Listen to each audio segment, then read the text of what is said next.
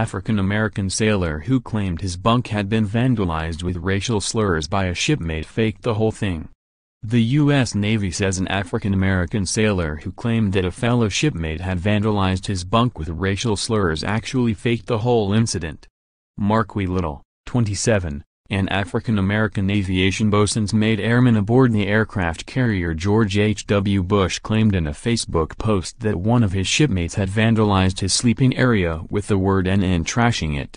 In the November 15 post, which was apparently written under an alias Facebook account and has since been shared 20,500 times, Little had written, "I proudly serve the Navy and this is what I'm receiving in return," the NavyTimes.com reported. Shortly after the post, Little told NavyTimes that he worried about the vandalism and seeing the vandal out and about in town. "I constantly have to look who's giving me the side eye," Little said at the time. On Friday, however, Commander Dave Hecht, a spokesman for Naval Air Force Atlantic, said that the Naval Criminal Investigative Service (NCIS) investigated the claims of racially motivated vandalism and discovered inconsistencies in Little's account of what happened, determining that he staged the incident himself.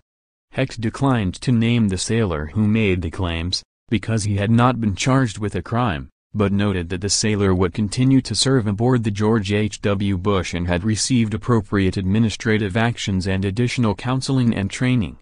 The Navy Times said that Little, via text message on Friday, denied staging the vandalism and said that NCIS investigation was not properly done. Little added that he had nothing to gain from doing such an incident, but "I have everything to lose."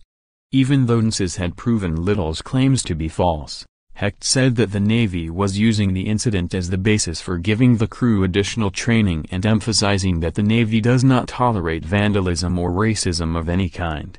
"The well-being of our sailors is our top priority," Hecht noted, adding that the Navy has an open-door policy for reporting incidents of misconduct.